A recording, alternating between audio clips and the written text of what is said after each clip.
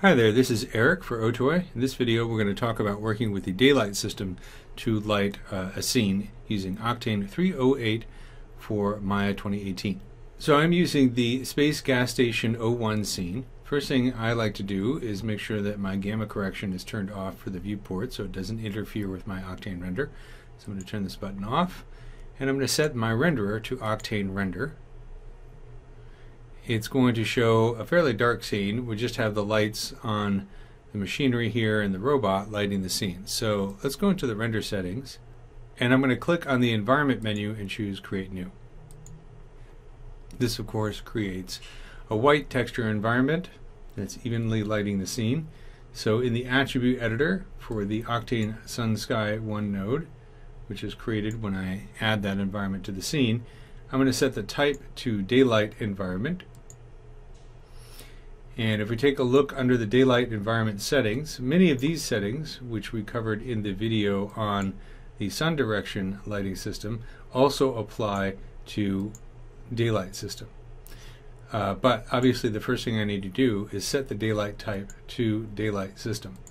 And you'll see that the quality of the light does change. I personally prefer this because I like the way that the lighting looks in this scene. But again, we can adjust to things like the turbidity to get more of a kind of a hazy kind of look and softer shadows, or I'll bring it down for sharper shadows.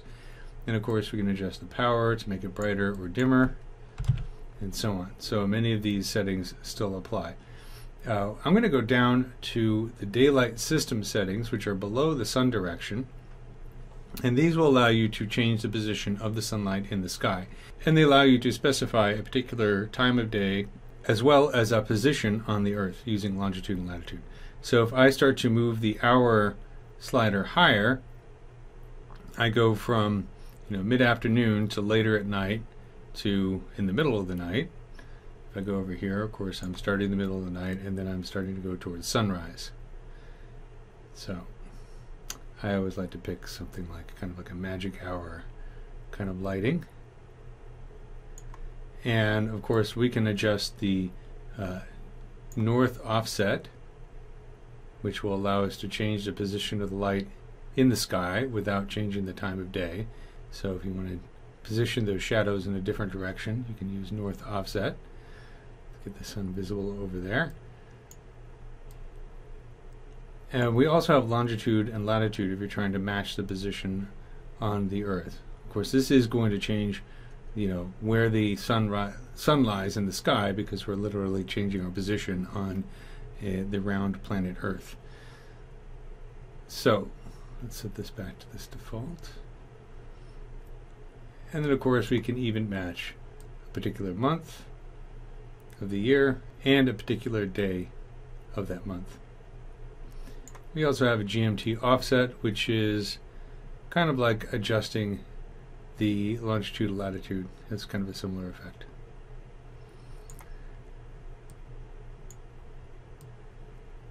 And as I mentioned before, many of these other settings that apply to the sun direction also apply to the daylight system.